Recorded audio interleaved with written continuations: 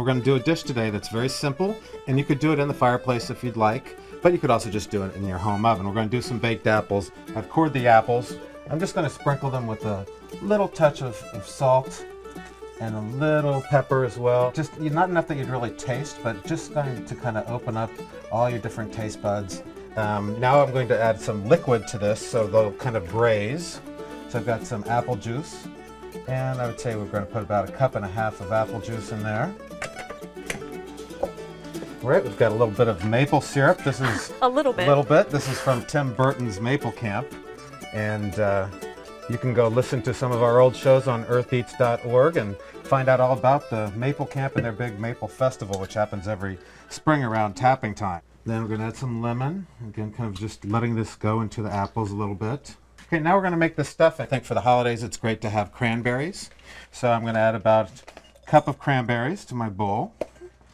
And about 1 cup of breadcrumbs. I'm using panko breadcrumbs. I'm going to add a little bit of my special sweet seasoned spice blend. What's in this spice blend? Instead of just having the cinnamon and nutmeg, there's also some cardamom and some cloves and mace and a lot of other spices in there. It's really nice. And add a little bit of brown sugar.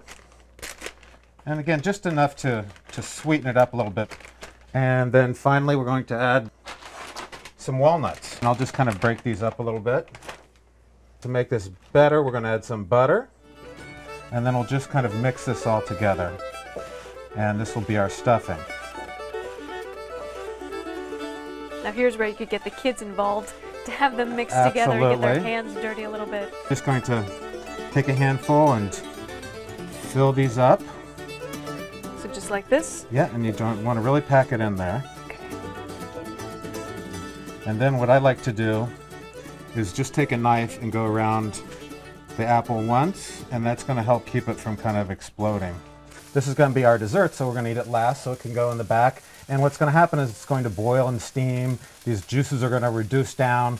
We can even add a little bit more butter and kind of baste these as they go. And so we'll just kind of squeeze it back here. And it's going to develop a really wonderful flavor with the smokiness and the sweetness. And again, like I said, you could always serve it with a caramel sauce, vanilla ice cream, or whipped cream, and be a perfect finish to any holiday meal. Sounds delicious.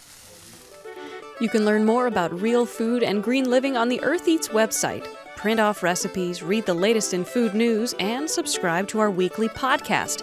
It's all available at eartheats.org.